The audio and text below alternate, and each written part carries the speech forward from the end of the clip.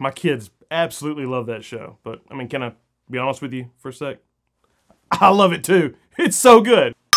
Yeah, if you know, you know. Yeah, it's better than Peppa Pig, but at the same time, so is licking the floor of the Waffle House. I love the show, and I don't even have children. It's just so wholesome and refreshing, you know? It's kind of like Ted Lasso, but everyone on the show has an accent, and they're all cartoon dogs. No, one time I just kept watching after they went to bed, and then I noticed it was 2 a.m. Wait, what do these two dogs do for a living? They have jobs, right? So he's an archaeologist, and she works in airport security. It's all on the Bluey wiki page that I manage. I'm a mod, actually. So I gotta know, which episode made you cry? Was it Baby Race? And how are they affording this house? Camping? Yeah, oh come on, oh, John Luke.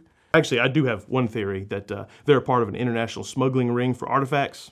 So that's how they can afford that house. His name is Bandit. I mean, come on. It was sleepy time, wasn't it? I mean, it's a masterpiece. I know. So good. Okay, one complaint with this show, I need them to create more games that Dad plays, you know, sitting on the couch. Because I can't do dance mode every single day. I don't live in a Richard Simmons tape. I'm not sweating to the oldies. I'm just sweating all the time. Australia gets it first, but we don't get the second half of season 3 for a while. But I know a place where you can download them, even the ones that Disney banned.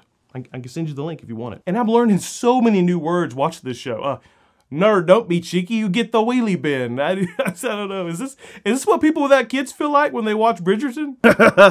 Dunny. Oh, Bluey's actually a girl. Notice that you said him, and Bluey's a she, so I just wanted to make you aware of that.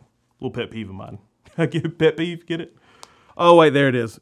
Mount Mom and Dad. Yeah, that's my game right there. Just passing out. I just find Chili so relatable. I mean, she's a real parent. I mean, she questions whether or not she's doing a good job. She's open about needing to get away and recharge. And the backseat of her car is an absolute disaster.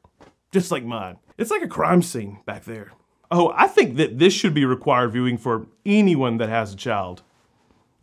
Or was a child. You know, I just want you to watch the show, please. Please just watch the show. It's so good. Okay, see, now that is spot on. One thing that this show gets right is that kids are always up first on the weekends and wired like they just shotgun a Mountain Dew. Oh, Muffin?